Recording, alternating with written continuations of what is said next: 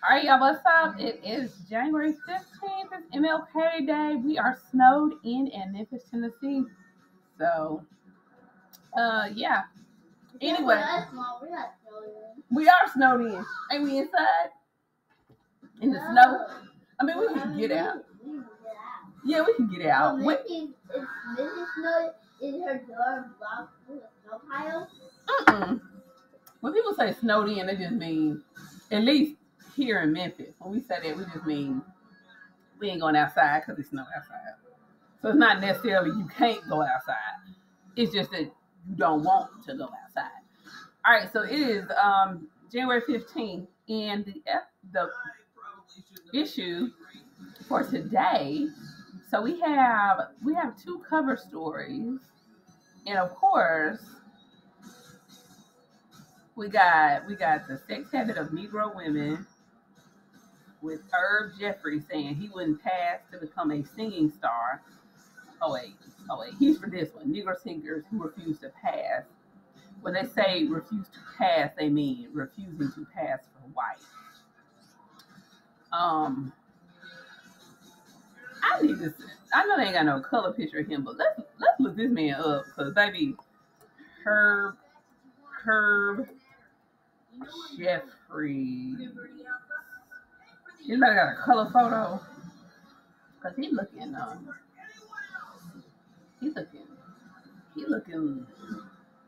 looking like. What you mean, pass? You are what you are. Okay, let's see. Okay.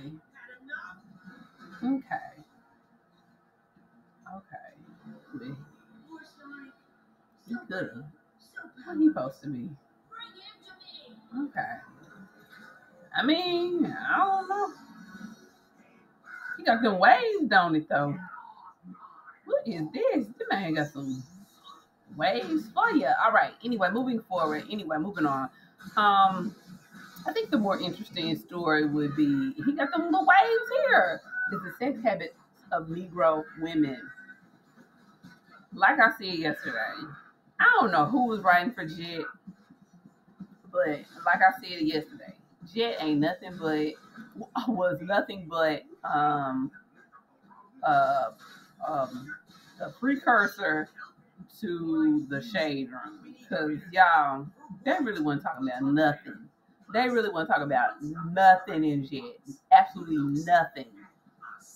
Um, and I don't even think maybe Ebony was more valid journalistically. I don't know. Maybe y'all do that. But anyway, let's get to this one. Sex habits of Negro women. Like, why is this even an article? You know what I'm saying? What? Who? Anyway, maybe somebody asked. I don't know. I wasn't born in 1952. Maybe somebody asked. Anyway, let's get into it. It says, just how sexy is the Negro woman? Extremely. Masculine authorities on the subject have tossed this intriguing question around for centuries with little agreement. Today's opinion among many white persons is that she is extraordinarily sensual, perhaps a little abnormal in her sex habits. What's that supposed to mean? What does that mean, a little abnormal? If writers of the past have glorified her as a fiery female whose sex appetites can be aroused upon the slightest provocation, and love-struck poets have penned volumes of verses to the dark ladies and ebony creatures of their mental, if not actual, delinquencies.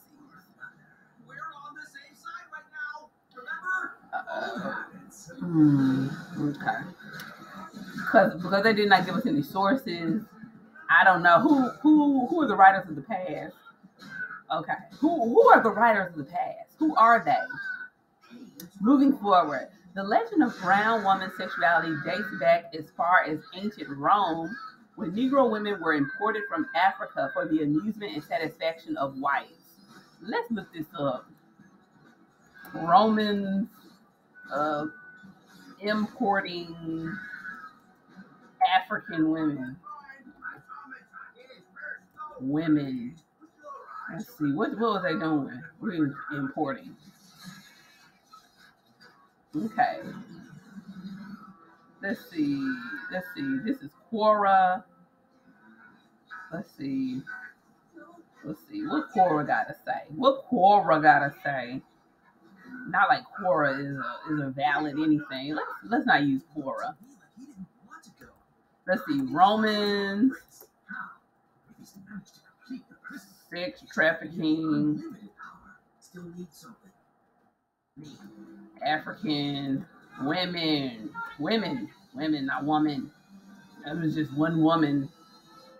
Okay, that's from 2023.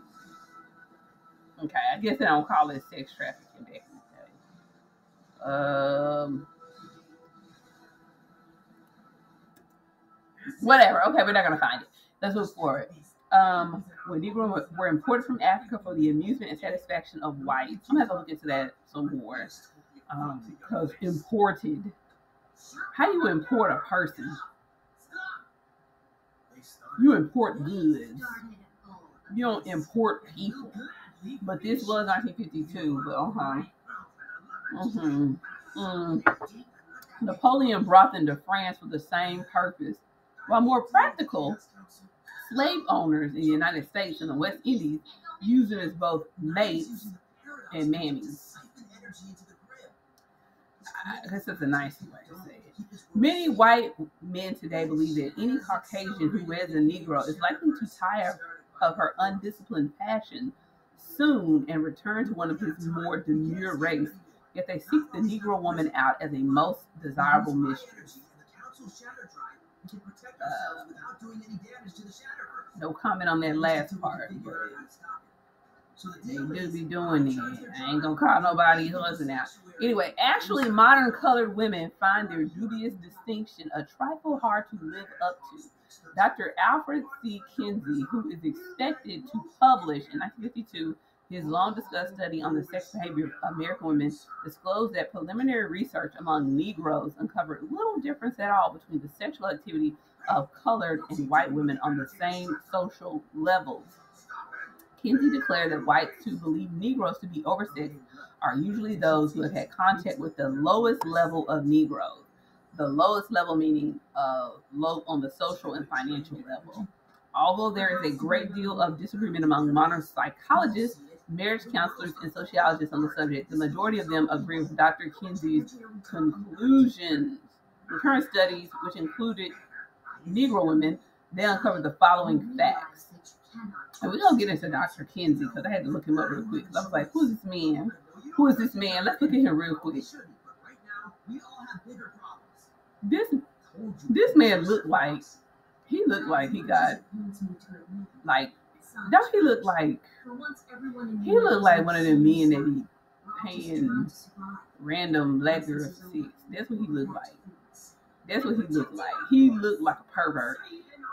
And I said that before I even read his story. And he's the father of the sex evolution. Kinsey Institute. I just don't think he can be trusted. He don't look like he could be trusted. What about him? Oh, this is page. So I ain't gonna say too much about him wrong. But they ain't gonna say too much about him wrong. But I saw they said he was his sources were not valid. His samples were not representative of the general population.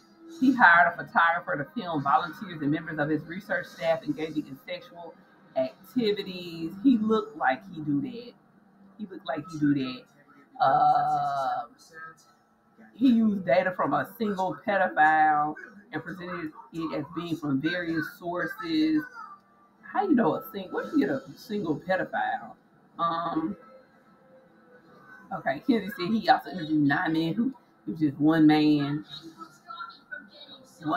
who had look at this. Jones with the Kinsey sexual activity influences work. He represented prisoners and prostitutes, classified some single people as married, and then he included a disproportionate number of homosexual men, which may have distorted his studies. While he has been criticized for omitting African Americans from his research, his report on the human male includes numerous references to African American participants. So,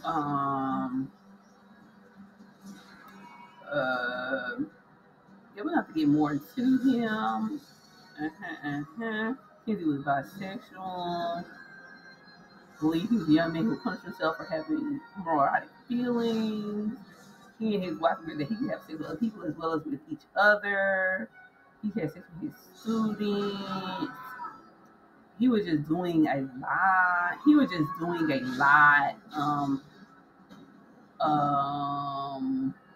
He came up with the Kenzie scale. Okay, yeah. Anyway, I don't know why he in Jet magazine if he ain't had no work, but this was 1952. They didn't know any better. Anyway, let's move forward. So here's what he said: 10% of Negro women are completely frigid, having never experienced and having little desire for intimacy with their husbands. And he probably didn't interview not a one, but some upper class women feel their sex was another of their marital burdens, actually admitted encouraging their husbands to have affairs with other women. I mean, if I married an upper class man, I'd probably be like that too. I'm just here for the money. I'm sorry. Go do what you need to do. I'm just here for the security. I'm sorry. I don't trust you anyway. Do what you do, and I'm going to go buy some shoes. Approximately 3 out of 10 Negro women are cold, while the remainder express satisfaction from intimacy with their husbands. What's the difference between frigid and cold? Premarital sex among both Negroes and whites is common, with approximately 2/3 of the women interviewed having premarital sex relations, usually with the man whom they later married. 5% of middle-class married group reported that their first experience was either shocking or revolting. 44% felt neither enjoyment nor revulsion, and 51% said they enjoyed the experience. Okay, what are these? Why does this even hit? I don't know.